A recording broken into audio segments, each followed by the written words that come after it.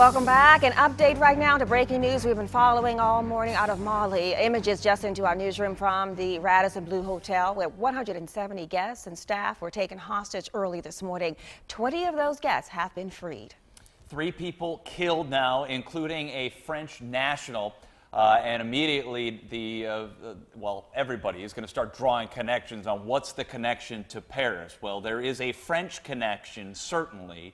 Mali is a former French colony, so you start drawing the parallels there. And the reason for this, there's been French military influence in Mali after a military coup back in 2012. And the northern part of that country has been largely unstable. The south, relatively safe until now with this situation at this hotel.